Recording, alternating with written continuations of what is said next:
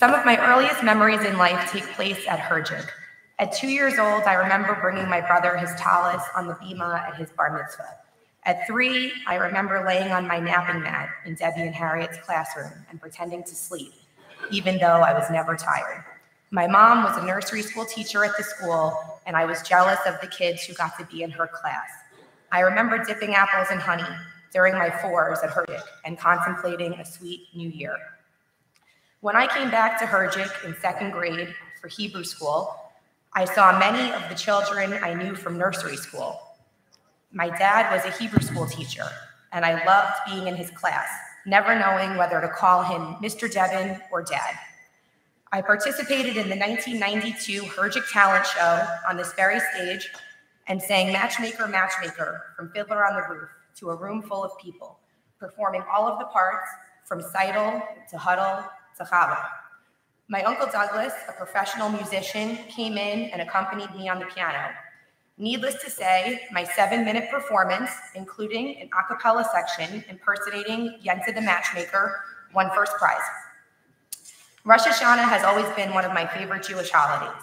We would visit my grandparents in Brooklyn and throw our bread in the bay to wash away our sins. As a young child, my misdeeds were simple. I thought about the times I didn't share or didn't listen, and I vowed to be a better person in the coming year. I love that the tradition always gave me a fresh start. If I didn't get it 100% right in the next year, I could start over and over again. The idea of starting over is compelling.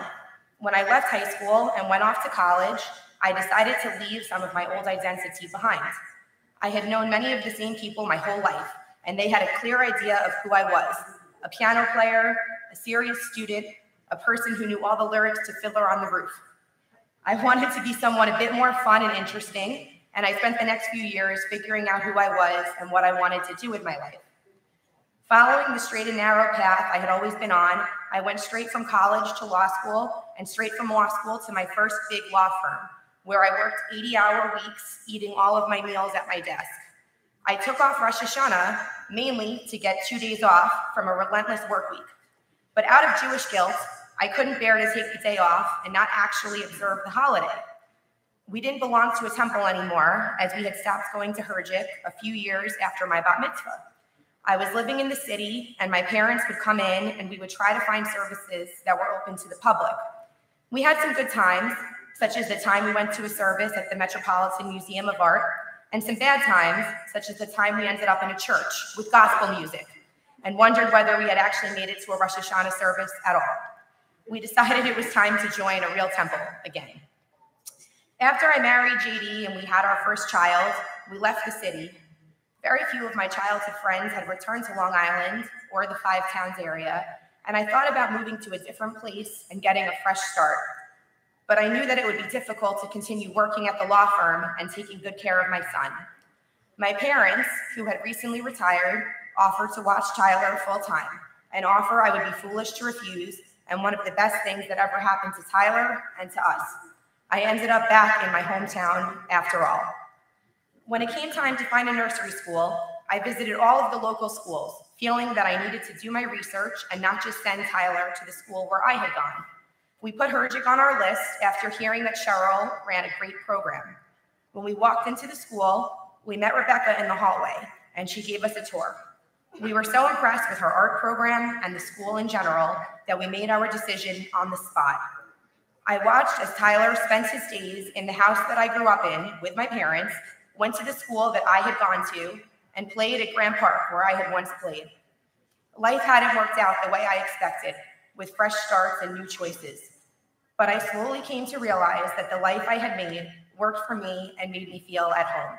Tyler was with people that loved and cared about him, as people in these same buildings had once loved and cared about me. When I was asked to speak at this year's services, I knew I wanted to speak about my experience coming home to the temple. I came across the concept of teshuvah, returning to something you've strayed from or looked away from. For the years in between my bat mitzvah and the birth of my first child, I thought that the path to happiness was becoming a different person, a person that does it all by herself, leaves their childhood behind to become an independent person. But recently, I've realized that happiness, at least for me, comes from having a community and feeling cared for by those around you. The Herjik of today is different than the Herjik of my youth, but has many of the same wonderful qualities. I am so grateful for our new rabbi and his wonderful family. The kindness they have extended to me and my family during good times and bad reminds me of the best parts of Herjik.